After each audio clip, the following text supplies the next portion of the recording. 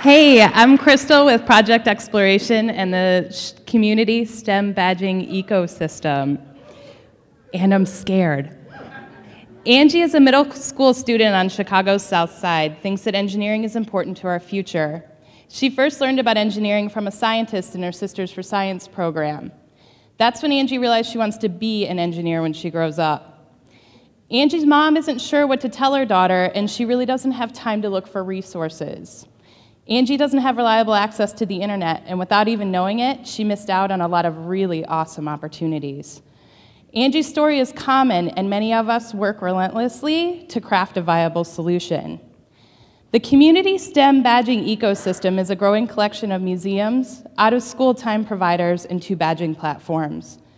Our goal is to create a shared set of badges that will open up pathways for students like Angie throughout Chicago, the nation, and maybe someday the world. We want to connect formal and informal learning environments so Angie's teachers can connect with what she is exploring. How do you categorize experience across institutions? Project Exploration's Youth Science Matrix is a framework for articulating best practices in STEM education and youth development. C-STEMM has built a pilot badge ecosystem that represents stepping stones to help Angie move from after-school science classes to internships with engineers. The cool thing about bringing a lot of people together on a single project is the amount of knowledge and resources at the table.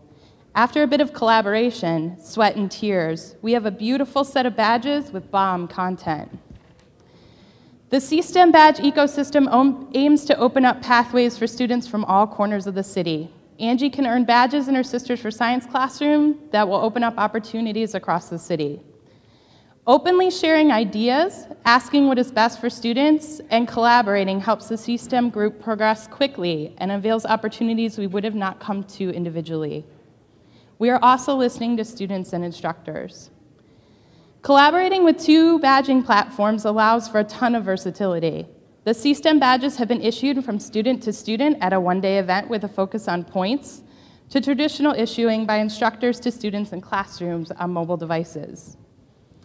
Reliable technology is hard to come by in a lot of schools, and we address the lack of technology by asking for a mobile version of the badging platform and asking instructors to use their smartphones to issue the badges.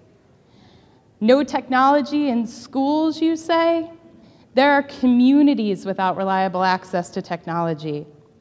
To address the challenge, C-STEMM is piloting an SMS messaging system pinged by digital badges that just went live on Monday. The C-STEMM ecosystem reaches youth like Angie and provides collateral at participating institutions. The C-STEMM badges are going on the road, and we want to bring everybody with us. The only one constant that technology can't shake is that teacher actions will drive student actions.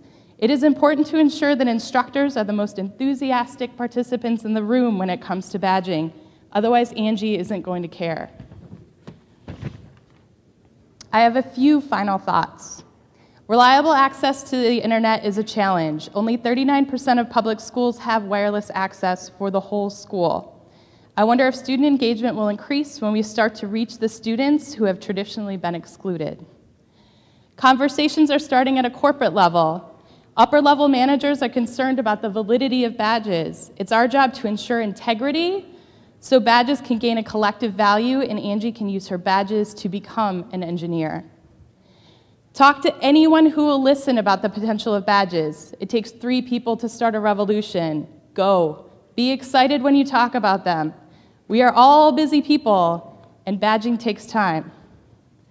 But badging takes a lot less time than writing a letter of recommendation for a student 5 years from now, or trying to remember an impressive project from last summer. C-STEMM will help open up pathways and enable you to empower the youth you serve to advocate for themselves. When first presented with the C-STEMM badges, Angie said that these badges will open doors to new knowledge. She was excited about the possibilities and a little unsure of the value at first. We need your help to spread the word, join the movement, and let us know what you think so more Angies can become engineers. I am incredibly thankful to Shandice Uribe, who, when I called and told her that it would take 48 hours to get these slides turned around, she did it. And so I am grateful to her, and I'm also thankful to the C-STEMM group. Thank you.